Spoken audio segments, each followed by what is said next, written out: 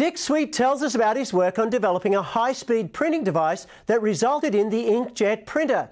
His work was published in Reviews on Scientific Instrumentation, and it was this work that Mac Fulwiler started with when he tried to build the first sorter.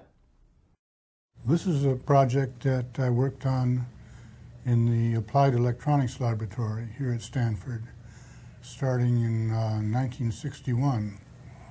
And the goal of this work was to write with small droplets of ink that were generated and deflected by the methods that eventually became the same methods used in the cell sorter. My first involvement with cell sorting, I guess, was in the summer of 1963, which was before I'd actually published anything on the work that I was doing.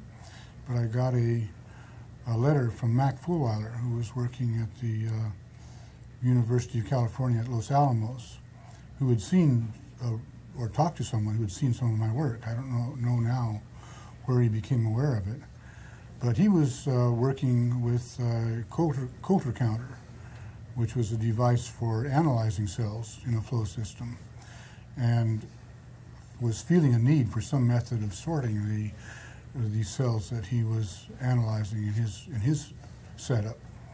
And as a result of some correspondence between the two of us in the summer of 1963, he came out and visited me and told me a bit about his work.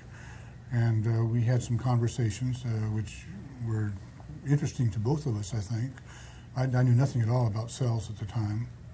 And he went back to Los Alamos with some borrowed equipment of mine and started work on what became the first cell sorter. And where did your work on the inkjet printing go from there?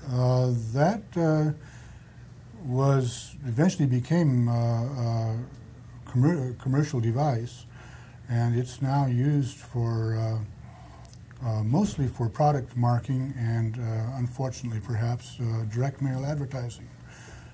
Most of the junk mail now is addressed with inkjet printers. And if you look on the bottom of Coke cans and beer cans that you buy in the supermarket, many of them will have an inkjet printed date code on the bottom. In fact, a lot of packaged materials that are date coded or marked on an assembly line are marked with inkjet printing now.